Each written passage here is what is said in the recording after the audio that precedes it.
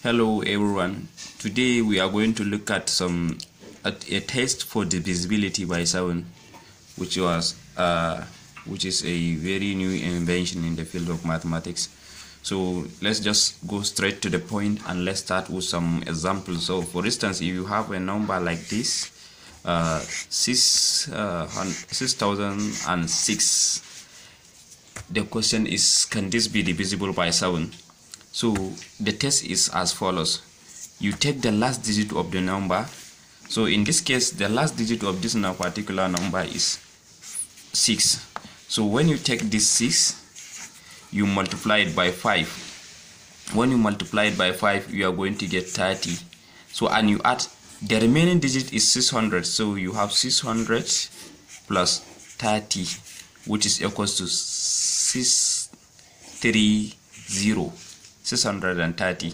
So still you don't know whether this number is divisible by 7. So you take the last digit, which is what? 0. So you multiply 0 by 5, you obtain 0.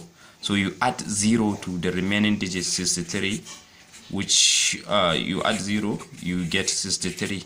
So and you don't know still whether this number is divisible by 3. The last digit here is 3. So you take 3, you multiply it by 5. So you obtain what? 15. So you add 15 to 5, add to 6. 15 plus 6 is 21. That means you add 6 plus 15, you get 21. So and what do you know is 21 is divisible by 7. So since 21 is divisible by 7, then this particular number 6006 is divisible by 7. Why? Because after you make the test, you get a number which is divisible by 7. So 6006 is divisible by 7, and the result is 858. So and let's look at the second example.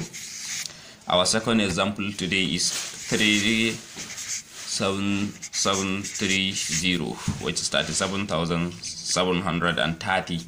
So can this be divisible by 7? So let's run a test again. So the last digit here is 0. So when you take 0, you multiply it by 5, you obtain 0. So when you add 0 to 3773 plus 0, you obtain 3773. So the last digit here is 3 again. So 3 multiplied by 5, you obtain 15. So and 15, you have 377. You add 15, what you obtain is 293. So and this 293, the last digit here is 2. So you multiply 2 by 5, you get 10. And the last digit is 39. So you have 39 plus 10, which is equals to 49. So and what you know is that when you do 7 times 7, you are going to get 49. So 49 is divisible by 7. So also 37730 is divisible by 7, and the result is going to be 5390. So and let's look at another example. The third example for today is 273714, which is 273,714. Is this divisible by 7? So let's run the test and see.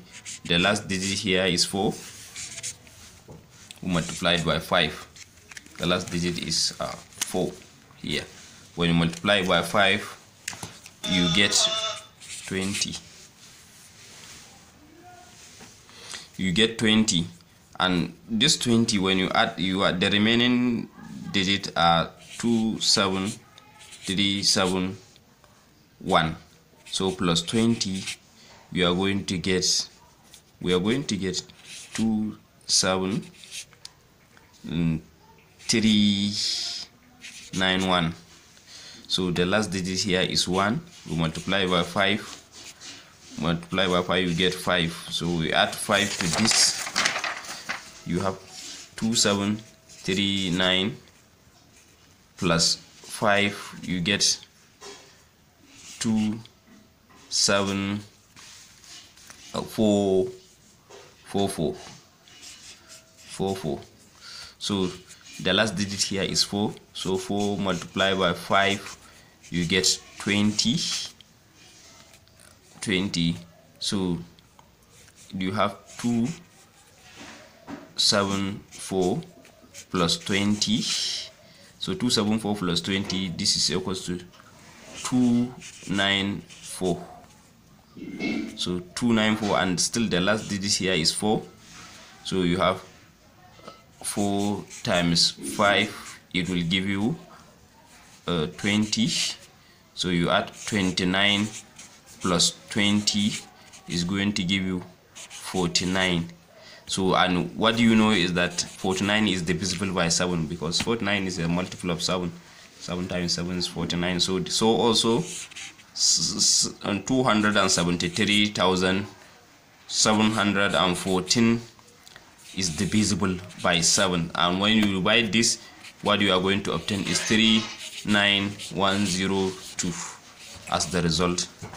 Okay, I hope this video helped. Thank you.